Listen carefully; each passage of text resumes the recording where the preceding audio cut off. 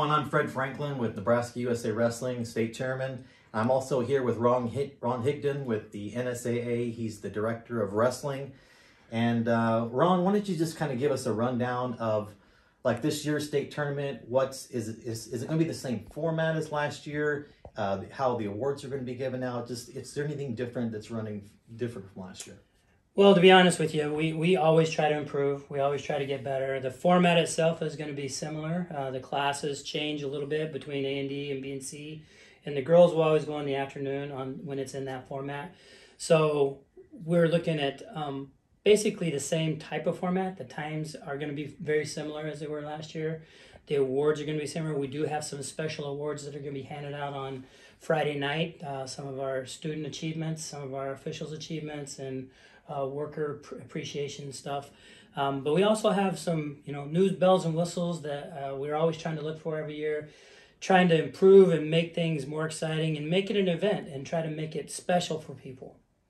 Yeah, and Ron, how long have you been the Director of Wrestling for NSA? 13 years. 13 years. And I remember when you took over, and I'll say, probably for all the other wrestling fans in the state of Nebraska, you've done a fabulous job in turning this thing from what, we've always had a great state tournament, but you turned it into something way bigger than that. I mean, with the addition of obviously track wrestling about 13 years ago, 12 years ago, whatever it was. There's a lot of things that you've added that's made it, a fantastic event for everyone. Thank you. The next thing I would like to have you talk about a little bit for us is what's the future of girls wrestling as far as a state tournament situation?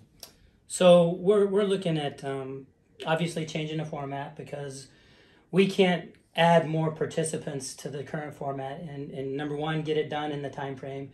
Number two, with the popularity and the growth of the fans, we can't get all of them in the facility with all classes together. So we are going to have to make a format change. And I want to be clear that my job is to make sure that it's the best for everything, considering all the situations and all the tentacles out there.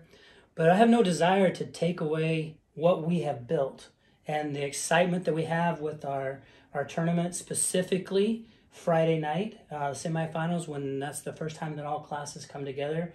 I want to do whatever I can to try to keep that. That being said, I've mentioned before that we don't own these facilities.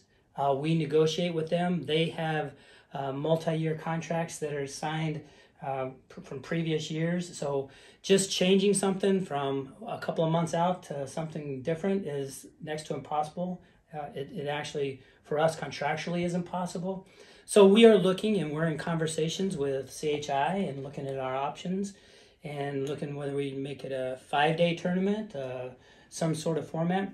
The difficulty with, multi-days and adding days with that are your weigh-ins also. That and the fact that trying to pull kids out of school all week long.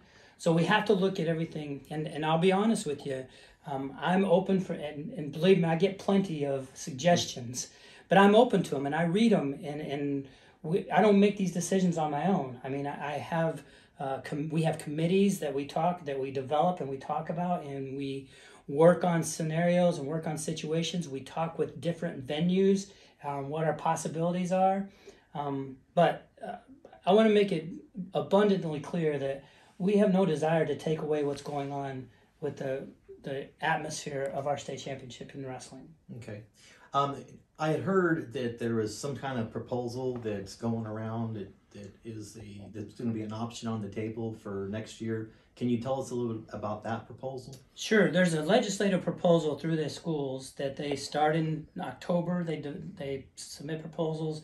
They vote on them in November. They vote on them in January. And if they get enough support, they do the final vote in April.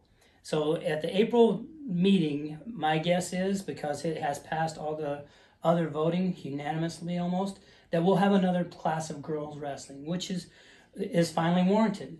Before this year, it was probably not. So having 2 classes of girls and adding another class is going to require us to do something with the format. And when we talk about making a change for the future, we have to look at when do you qualify, how many how many referees do we have during those time frames? Can we do all of those competitions at the same time? For example, we did our girls district finals all on Fridays, and we gave them to sites that could do a Friday and a Saturday boys district. So they have a girls district final on Friday and a boys district tournament on Saturday. And we did that because we have to share officials. Those officials that are doing the girls district final are going to stay at that venue and do the boys tournament, because we don't have the quality of officials to send out to districts. We actually don't have enough that even apply to cover all of the need. So officials is a big one that we really have to tackle, and we have to be cognizant of how we treat them, because we're recruiting. We have 60 first-year officials this year. Now we have to keep them, so we have to train and retain. And along with that, there's going to be some bumps and bruises and some bad calls, and we're just going to have to, as a community, come together and support them and help them through this early times and develop a pool of officials that we can use for the future.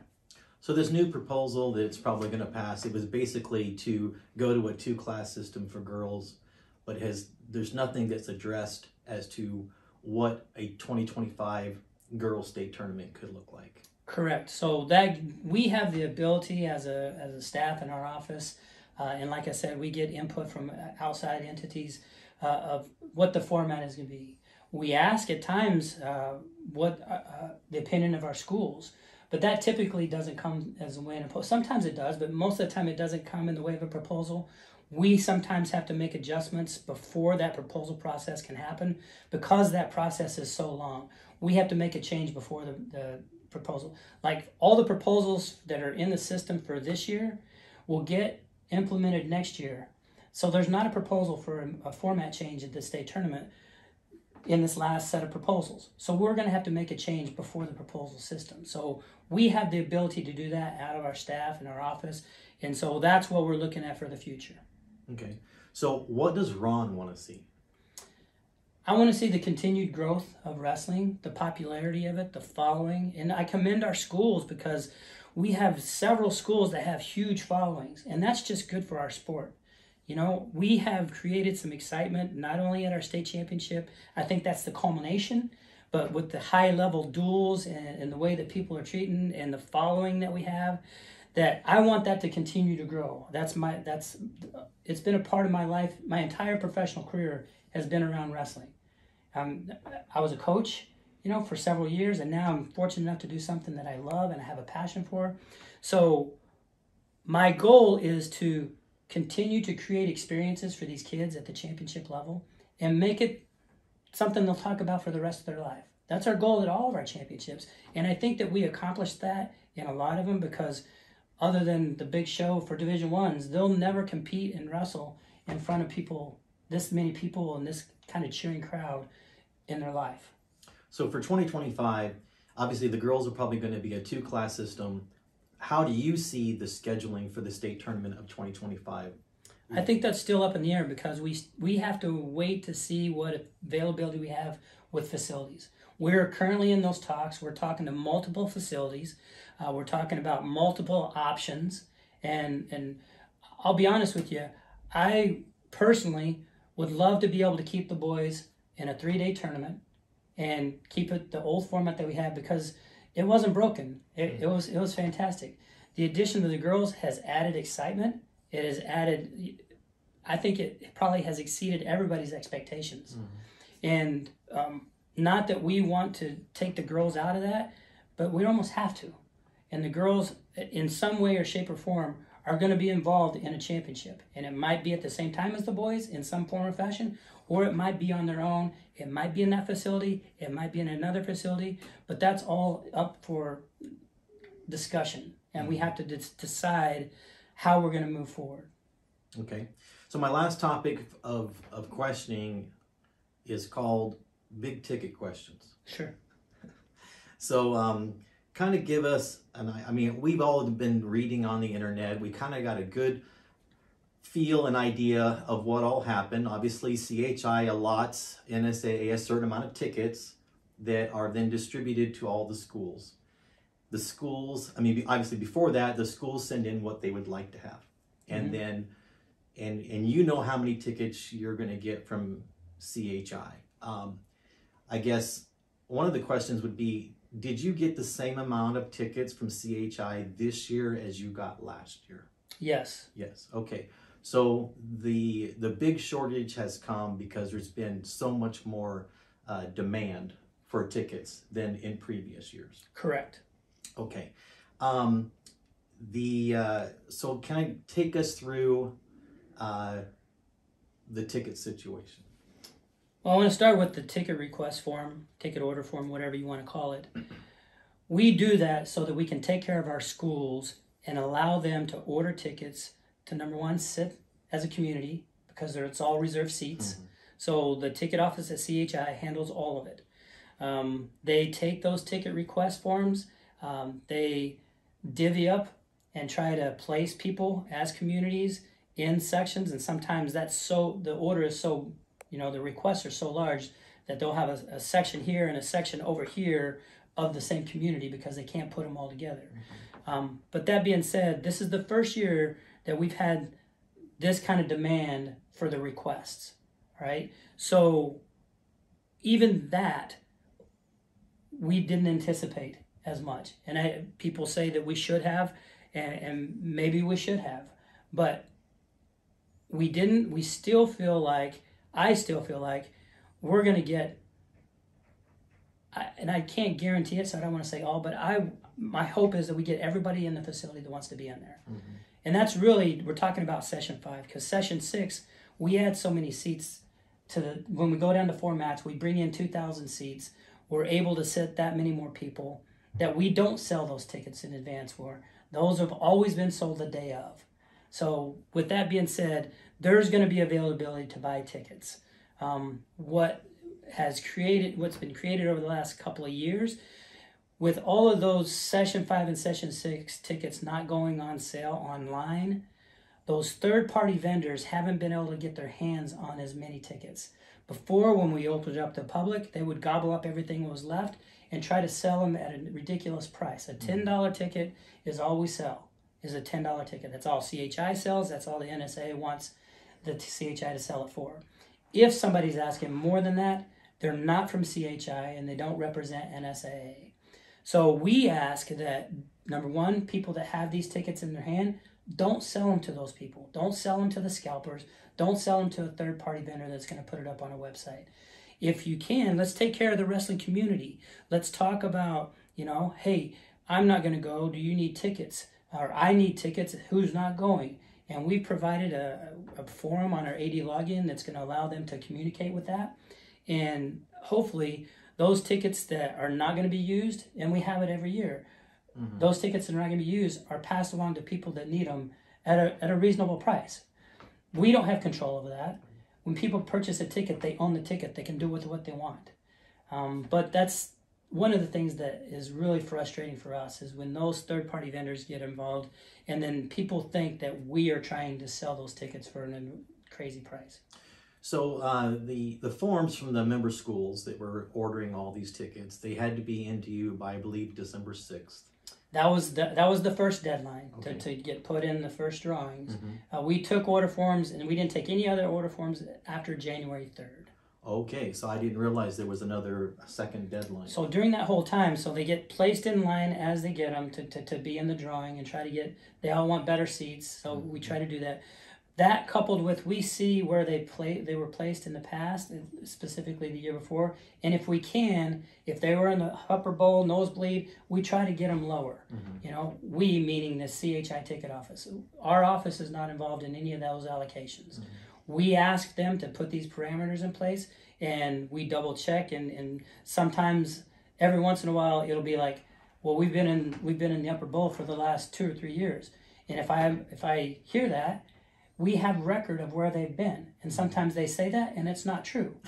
And sometimes they say it, and it is true. And we address it with CHI, and we put them at the first of the list and let them, be placed accordingly. Mm-hmm. Yeah.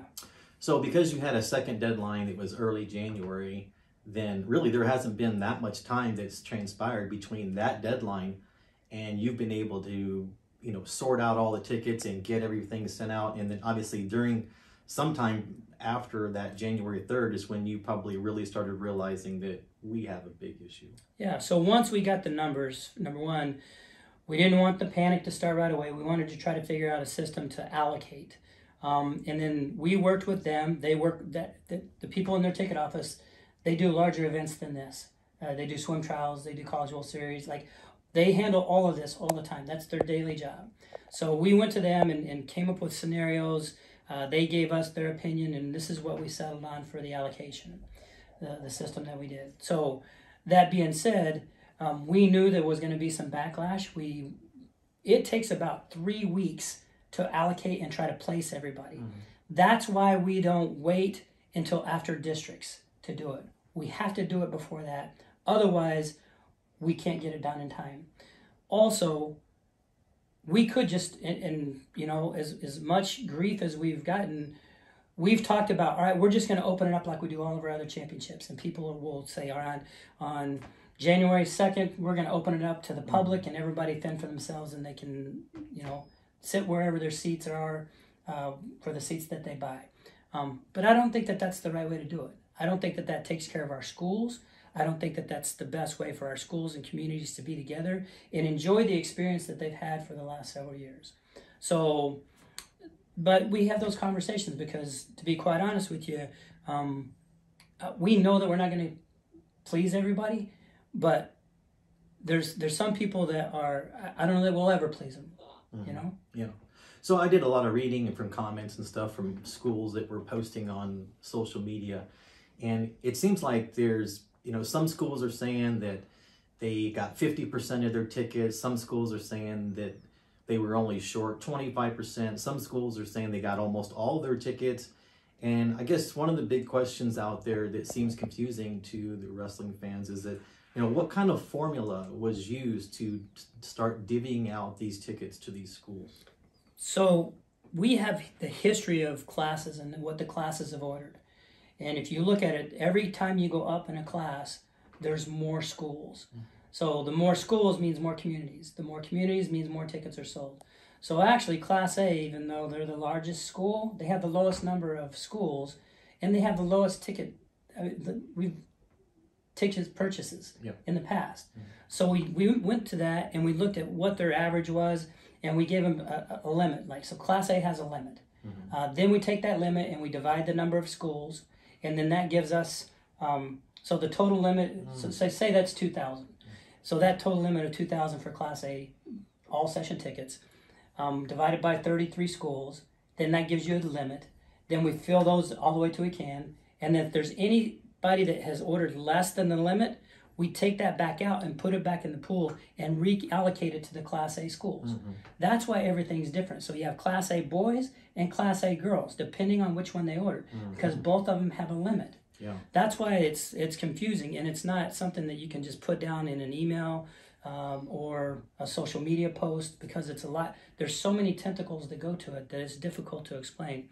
But when we have the chance to talk and we talk to people, although some of them don't agree or don't like it, most of the people say, okay, at least I understand. And so that's what we want, is people just to understand that we're not trying to, you know, make it worse for any class or any specific school. But we felt like if there's a limit and somebody ordered less than that limit, cutting a percentage was not fair. We didn't feel like that was fair. Some schools, actually, there's some schools that didn't get the ticket order form in time. And so, and we didn't accommodate them because they missed the deadline. So there's some of them that are going to have to buy their tickets online for sessions 1 through 4 or at the window, and then stand in line to buy a ticket for session 5 and 6. But that's the way it is. Yeah. So let me just get this straight, make sure that the viewers all understand. So, and tell me if I picked this up wrong, but let's say Class B. So you took the number of tickets that was an average of what normally Class B would order, and then you allocated a certain amount of tickets from CHI to those Class B, and you took, let's say there's 32 teams. You took those 32 and you gave each one of those 32 teams the same number of tickets. And then, depending on their fan base, some of their fan base might have been a little smaller than others. They would have shown that maybe they got almost all their tickets. And then a fan base, let's say like Omaha Scott, might have had a bigger fan base, but they got the same amount of tickets as another Class B school. Correct. Okay, so that's correct. So that really does explain why there seemed to be a little bit of a percentage proportional situation going on there. Right. So what do you suggest? It's obviously mainly for session 5 and 6 is what we're talking about. There should be no problems for sessions 1 through 4. None. Okay. So sessions 5 and 6, what do you suggest people do, the people that did not get their tickets? What would you like to tell them and suggest that they do? I would say first, once districts are complete, and if they have a neighboring school, reach out and say, are there any tickets that you're not going to use, instead of giving them to some sort of company to resell. Maybe they can buy a session 5 tickets, session 6 tickets from them, or do a ticket exchange. I know there's a couple of people that are trying to help on social media to give them a platform to communicate, and are doing the best they can to keep the unsavory people out of those groups. Right. But that's one of the things that I think can alleviate some of it, because we always have people that purchase tickets that don't come. We always have it. Right. But that being said, we will have some tickets available for session 5. CHI policy is they do not sell standing room only tickets, which is what they're called when they don't have a seat assigned to it. Standing room, they don't sell those until the day of the event at the time of the session. So they're not gonna pre-sell those in advance. That's their policy. So we already have a system signed up, and they do it with Creighton basketball. They do it with other larger events, that people that already have tickets go in this line. People that are wanting to get tickets go in this line. Everything, they're not going to be standing outside. They're going to go in through the big hallway. The hall, yeah, the grand hall. Yeah. And so they can come in and stand in line and start purchasing tickets when that session starts. Now we're out opening the doors early so people can get in there. At the end, like when we get towards the end, we can see what the scan count is, because we scan every ticket. And for example, last year we had 12,400 seats, and we only scanned 10,000, just over 10,000. We still had 2,000 seats tickets that we could sell for those seats. Will CHI have actual seat tickets available? Do they have that available, anytime soon? On sessions 1 through 4, yes, they're going to go on sale online. Okay, so people can buy that straight through CHI. Through the yes. And they'll be $10. And correct, and we have that link on our website. Okay. That will be open on Monday. Okay, so my last question on that would be: let's say somebody comes in and they decide, I'm coming the day of the event and I want to get a standing room only ticket. That would probably be me, because I can never be in one place. I'm always going around from mat to mat. But so they get a standing room only ticket. Tell me, where do they stand? So on the north and south ends, that's the one's called the Bud Zone down at that north end, and then the other on the south end. And there's no seats right there. There's just railings. So right there's some of them, but there's also seats, empty seats. Yes.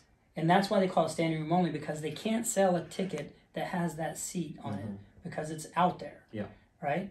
So if we got the ball rolling and there's still 2,000 seats to be sold, they have a full staff of ticket people selling tickets, and then they can get in within just a couple of minutes. Yeah. I'll say that I've never had a problem finding some empty seat, sitting down at a mat, watching a match, and then getting up and going someplace else.